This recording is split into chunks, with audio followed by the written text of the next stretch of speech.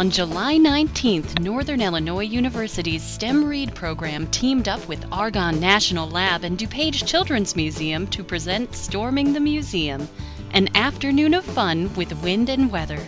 Visitors got to meet Argonne meteorologist Doug Sisterson, create a collaborative tornado sculpture and pinwheels with Smart Space at NIU coordinator Mary Baker, experience a tornado chamber, participate in a museum-wide scavenger hunt on all things air and wind, and meet Jillian King-Cargile, author of the STEMRead original story, The Toy and the Twister.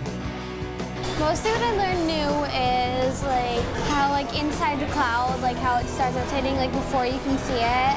We learned that tornadoes, if they're big enough, they can pull entire buildings out of the ground.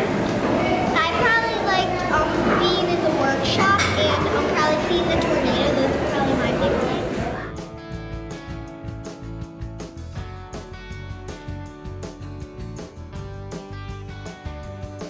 Do you like science? Yeah, it's my favorite activity in the whole world. My favorite thing